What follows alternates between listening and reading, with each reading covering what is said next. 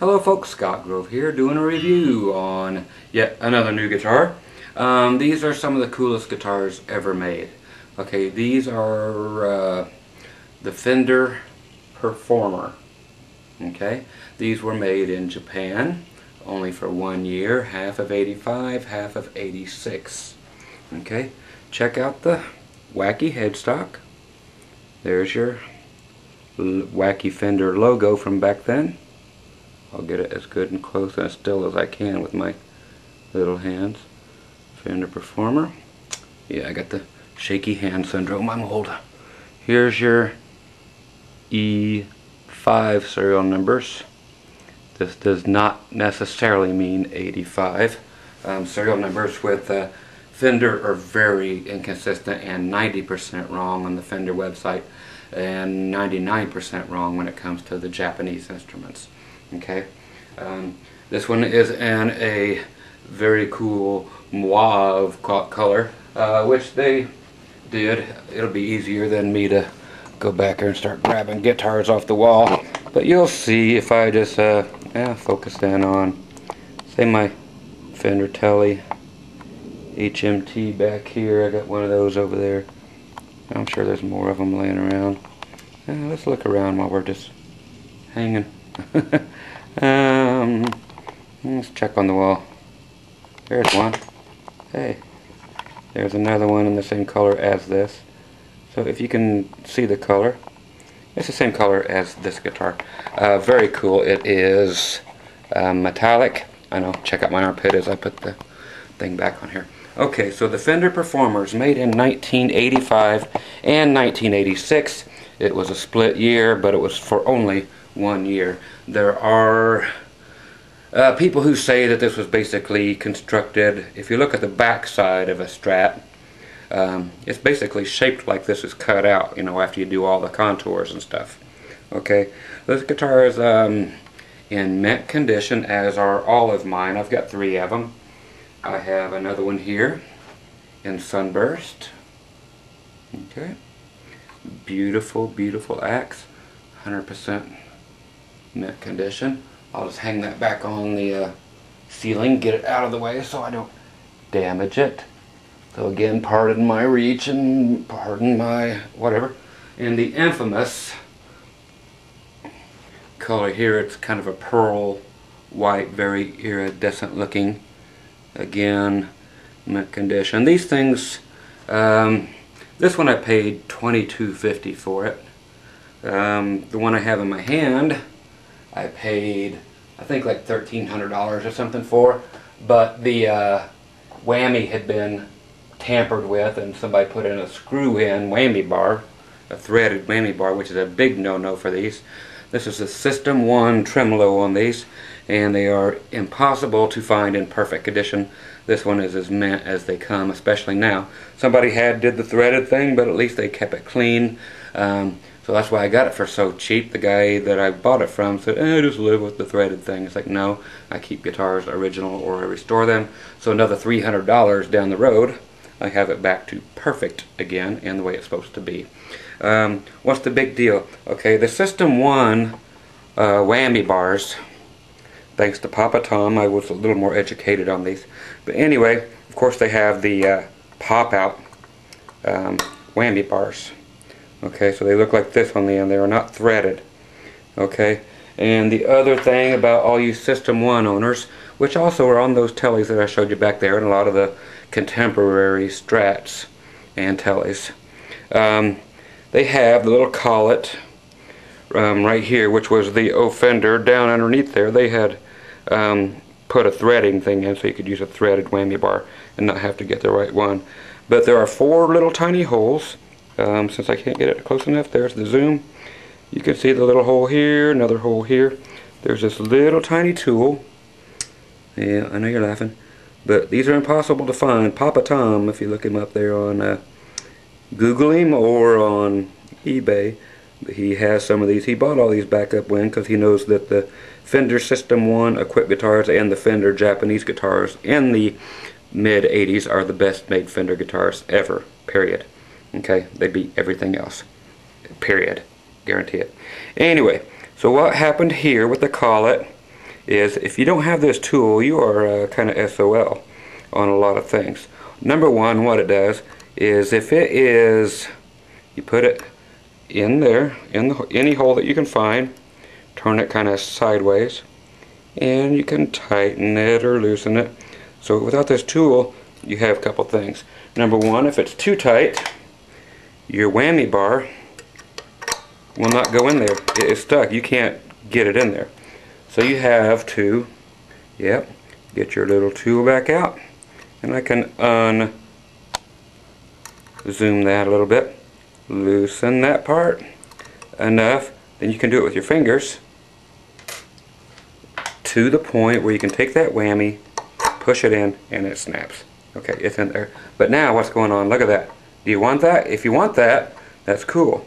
But if you don't, like me, then what you do is just grab your tool again, this tool, not your other tool, and just tighten it up again, as thus, as tight as you want. And hey, look, it's just sticking wherever I leave it. Okay, so until a couple days ago, until I got that tool, when I had Papa Tom rebuild my collet in here and make it for the real steel bar that goes in here, not the $35 fake ones that are provided also on eBay, but for the real one, yep, $100 for that guy. Expect to pay a good $25 to $40 for one of these.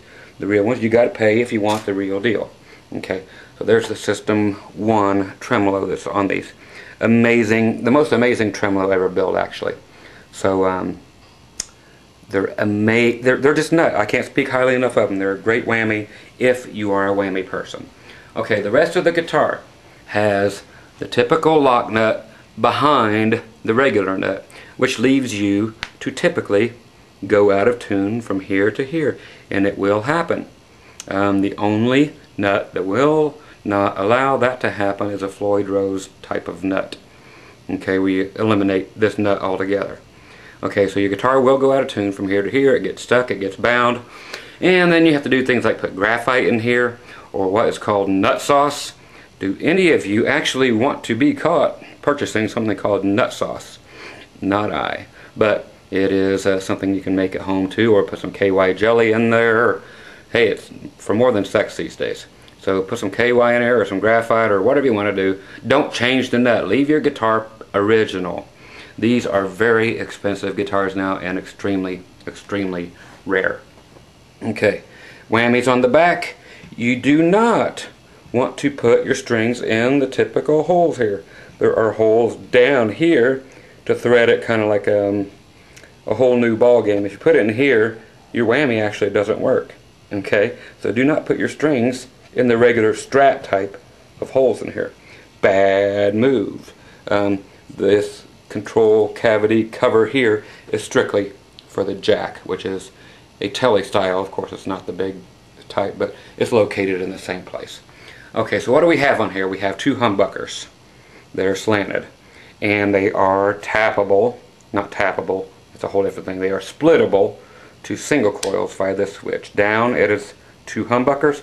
Up, it is two single coils. Okay, have a master volume. You have a TBX tone control, which from 0 to 5 operates as a regular tone control. From 5 to 10 boosts your lows and your highs, but not your mids. I will demonstrate that in a little bit. Then just a three-way switch for the two pickups. So what you have basically here is a Strat from the back cut out to look cool. Okay, they said they saw just a piece where somebody had messed around in the back. I don't know how true these stories are. Somebody cut all the parts out on the back of a Strat into the front, and then it looked like this. It looked cool. They made it for a year, away it went, but now these are as highly collectible as any Fender guitar out there that is actually affordable. And by affordable, I mean expect to spend $2 grand on these guitars in perfect condition with all the case candy, the hang tags, the whole 9 yards, the real, original case, blah blah blah. Okay, so down to the rest of it. What else is great about this guitar? Everything. It's 24 frets. Okay, so you got your full 2 octaves, nothing for anybody to bitch about there. Your 2-point tremolo makes it nice and easy, very easy to adjust in the back with your springs.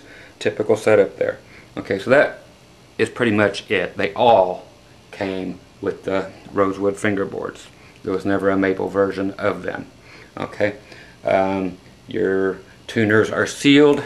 They're marked Fender Japan on the back. Okay, now here's the great thing about this is that it's a great guitar, and I will show you the drawbacks and the pros of it. Yeah, I talk a long time before I play anything. Pisses some people off, but the people who know me appreciate a guitar review being a review of the guitar, not me just playing some slash licks or something. Okay, so this is like a Strat in the fact that it will give you all the quack in the world. If you're a real Fender player, you know what quack is. It's that 2 position or that 4 position, but we're missing the 3rd pickup. Why? Because we have 24 frets instead of that, and because the pickups are so huge. So you are missing this rhythm pickup, therefore you will not get that tone unless you flat out just roll some tone off your guitar and settle for what you can get out of it. Okay, now let's get to what it actually sounds like. It is in the middle, so both pickups in single coil through my Johnson Millennium JM150 amplifier, which is what I use for all of my reviews. And I'll get this down just a little more so you can see the guitar itself for whatever reason, because you're just hearing it now. But here it is, just clean with reverb, of course.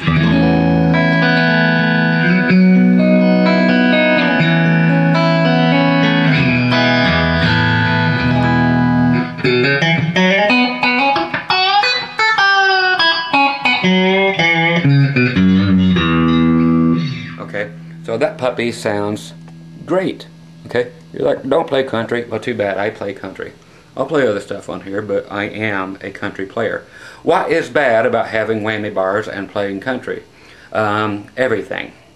Okay, which is why I don't actually ever use these on gigs, if it's a country gig. Reason being, if you bend 1 string, that's right, all the others go out of tune flat. And in country, I bend 3 or 4 strings at one time while leaving another note open. Okay, and case in point, low E string, then this.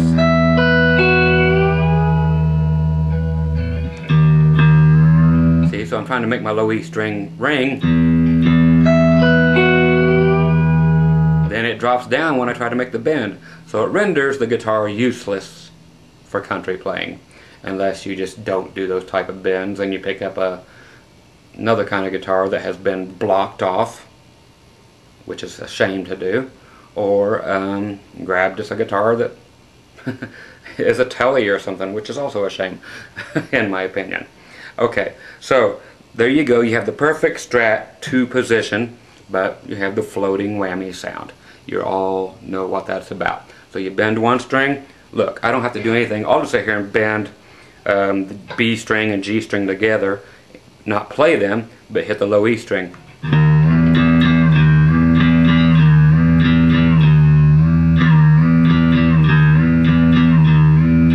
Okay, so that explains that it's just physics. It's the way it works. You got a floating tremolo. You are exempt from being able to do cool country things, but then again, you can do something like that, throw some distortion on it, and not even grab the whammy bar, and people wonder how the shit is he doing this? Because check this out. So you have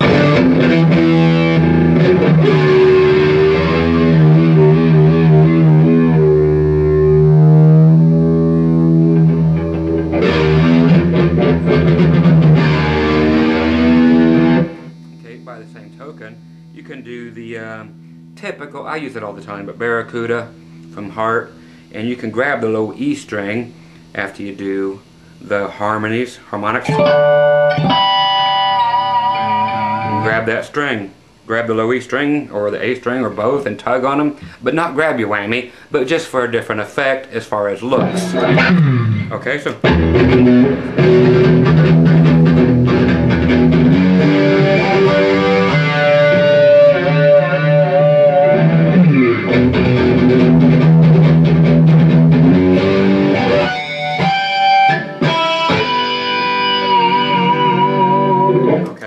excuse the bad playing there. Anyway, but you see what I mean. So let's go to the bridge position in single coil mode.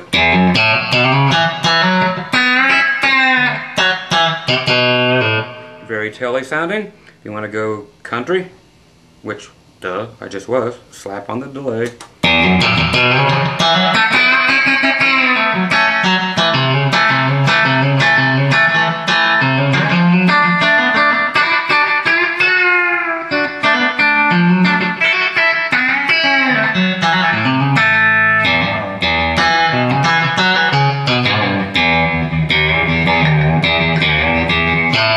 Okay, so doing the low E string, but just doing that by bending up a couple strings.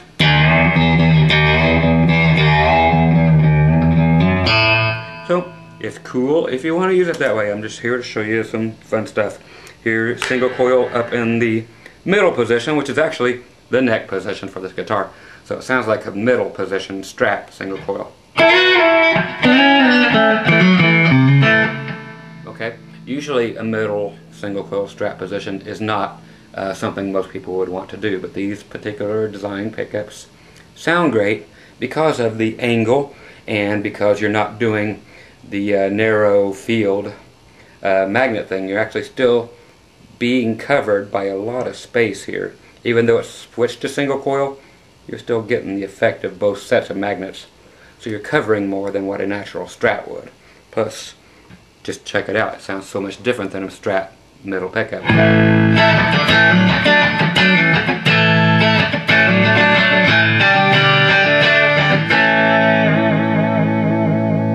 Yes, and these actually stay in tune. I have it set to play in tune because it is a System 1 whammy, and for them to go out of tune takes a lot. Okay, it's one of the best whammies ever made.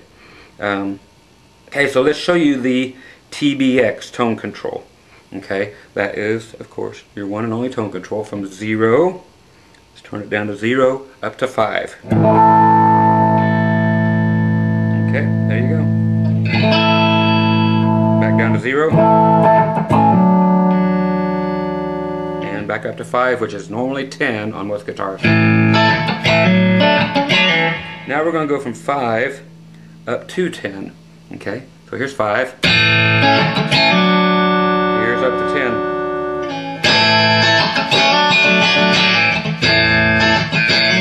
Okay, so it really scoops out the guitar for those funky sounds from the 70s.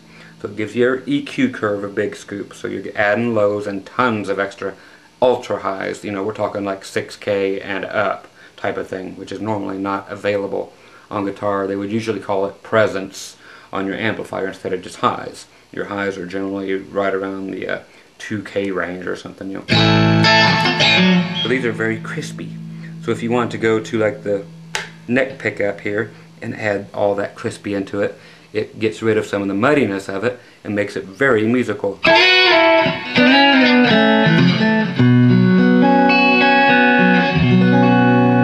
so it makes it bright, but yet warm at the same time. Here it is back at 5 in that same position.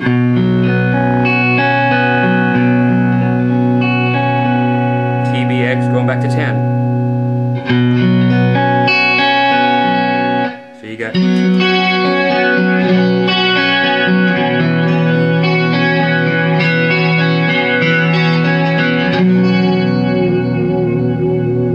Okay, so very usable. Now let's check out the humbucker sounds.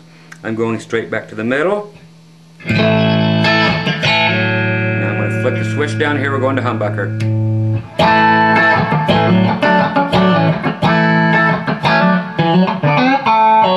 I know, I play country because that's what I play. Okay. So there you are in full humbucker mode. Bridge pickup, humbucker.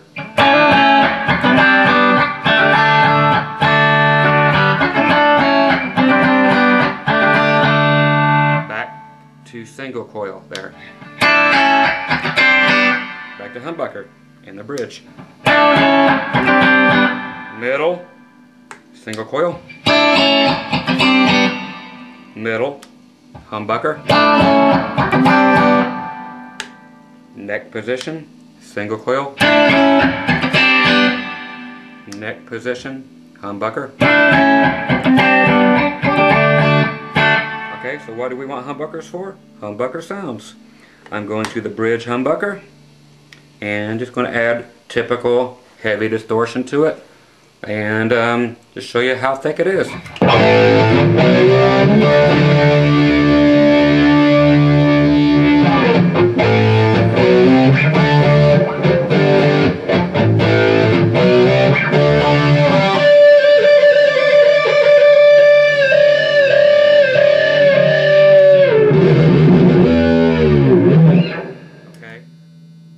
Our typical rock guitar now here. We're humbucker, shred city, good whammy that works flawlessly. Everything on the guitar works flawlessly. You have 24 frets, you have a cool design, you got a pointy headstock where everything is actually a straight string pull, which doesn't matter unless you want to get rid of the locking nut, which would be retarded. But everything about this guitar makes perfect sense, and it is a perfect guitar for so many people. But if you're not aware of it, then you won't know what the hell it is. Okay, so let's go to middle position with distortion and all humbuckers.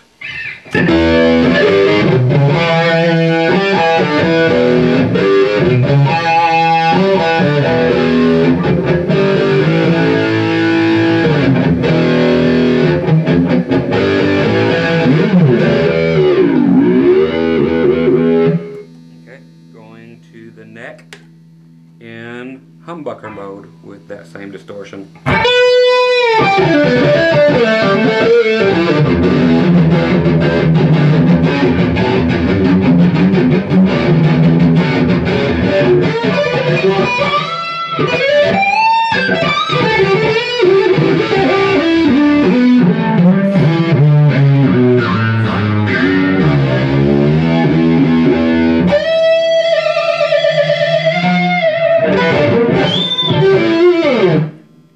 Very groovy. Real quick, single coils, distortion, bridge. In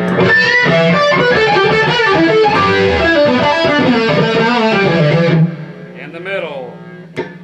Yes, it gets quiet there. They did the reverse polarity thing. So they thought of that.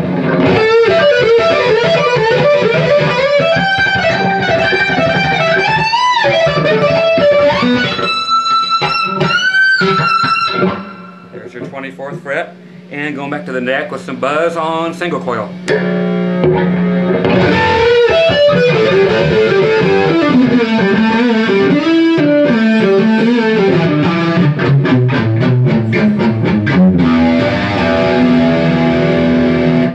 Okay, so there you go, distortion and clean sounds. Typical other sounds, we're still in single. Let's go to a humbucker in the middle with the another amp sound.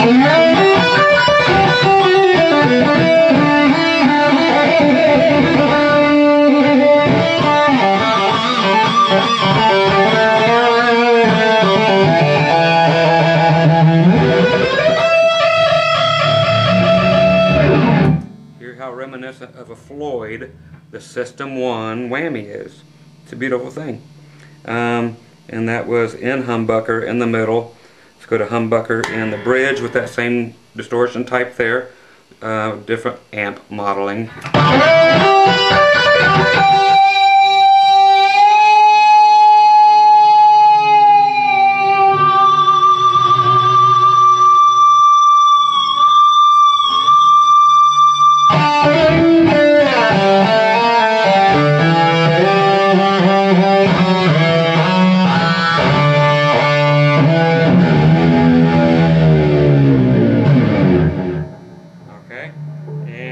Humbucking and the bridge with that same amp.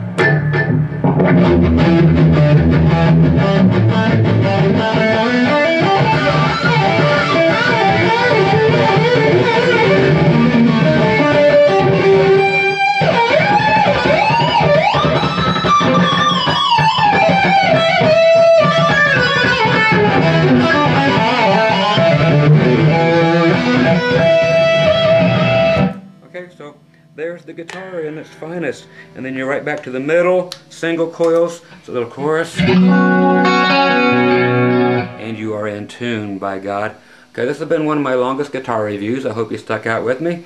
Again, this is the Fender Performer, one of the coolest guitars around, especially if you want to whammy away and do some of the best single coil sounding pickups ever made and the best sounding humbuckers Fender ever made. And why is this?